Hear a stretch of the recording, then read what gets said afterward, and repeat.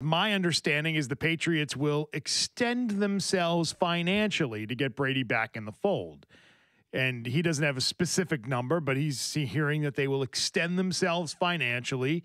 Ian Rappaport said, as you heard, in excess of $30 million in his report. And so that would certainly be a raise from $23 million of a year ago. It also carries the cap hit of there you go. $6.5 million once we assume it's split up over multiple years. Yeah. I don't think it's going to be a one-year deal. That would be my question. This is what they're doing. Does this north of 30 include that cap hit? Oh, that's a good question. So because that is fraudulent. You're already starting at ground zero does. because if extending, if Tom means it as extending, meaning give a raise, right? Well, you're already in at 23. I just take it at face value and say, well, if you're going to pay someone more than $30 million, you should do that in real money, not make pretend. But if they're going to say cap dollars, but if they're going to say, hey, we offered him 25, but we got that 6.5. We're at 32. Guess what? We offered him 32 and he walked. Guess what? That wouldn't have been the case if he didn't require the boosts and the raises over the last couple of years. Okay. So, come on. That's not a valid excuse. But let's take it at face value. They want to pay him $30 million. They're willing to pay him $30 million a year. Face value from which side? Which side's leaking this information? I don't know. What does that matter? I'm just saying take it at value. It matters if it's Brady's side leaking the information versus the team leaking the information. Why does it matter? Because is Brady using this to get other teams to pony up? All right, for the sake of the conversation, we're saying let's assume it's true. Playing it all like a fiddle. They want to pay $30 million a year. This is factual and this is real life. So then you're at 36. And again, with all reporting, we don't know if it is. So right? You're at 36 in. Team wants to pay him 30. 36 on the cap, not 36 in real money. Thank you. $30 million. That's why people. What are you going to do that bidding for them already? Like we're going to count the 6.5 for Tom Brady on the cap hit? What are you going to pay him? Money doesn't go away. Dang it. When you're trying to explain it to him, yes, but what am I going to get paid? What is my paycheck going to look like? If that's really going to come into play, he's going to walk right out the door. Yeah. And say, what? The dead cap money from the last thing? No. No, he said, yeah, I've helped you out on these things. This I've been helping you for 2 decades. But see, Jim has the problem because he's already gotten the money. Right, Jim? No, I just had a problem with people saying he was grossly underpaid. When, you know what? It's $13 million of what he's been paid hasn't even been accounted for yet. And everyone conveniently looks at the salary number for what he's gotten paid and eliminates the bonus number. That's all.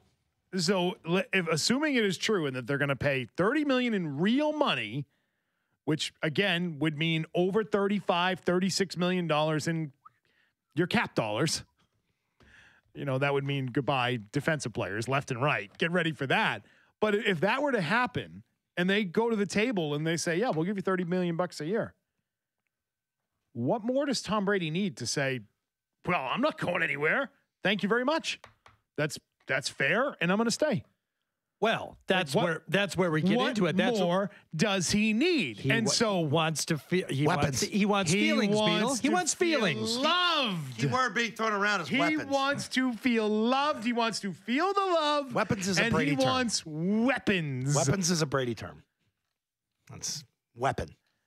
You notice how Schefter mentioned weapons? Are we really at the point in Mike Florio, the way Mike Florio describes it? He goes a little over the top. Else. Well, it's not a report.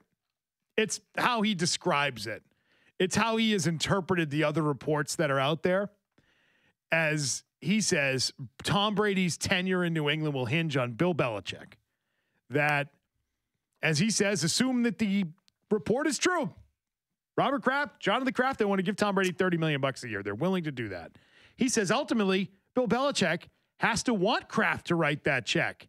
Because Belichick needs to make it clear to Brady that Belichick values the quarterback's contributions and wants him to stay with the team. Right? That it's not just the money for Brady. It's more than that. This is how Florio interprets it. In other words, Belichick needs to drop to a knee and profess his love for Brady. If Belichick does that, Brady becomes far more likely to stay. If Belichick doesn't, Brady becomes far more likely to leave. I find that ridiculous. I think Tom and Bill have a great, they've buried whatever hatchet there was to bury over a year ago. Greg Olsen believes that the Patriots are trying to convince Rob Gronkowski to play again. It seemed genuine, didn't it? Or do you think it was just some ha-ha joke? No, No, it's not ha-ha. Hey, if you were the Patriots, would you try to get Rob Gronkowski? Would you have been trying to get Rob Gronkowski back pretty much since he said 11. He wasn't going to play? Yeah, I can see that. Sure. At what point do you quit and say, well, that's fruitless. Let's not do that anymore.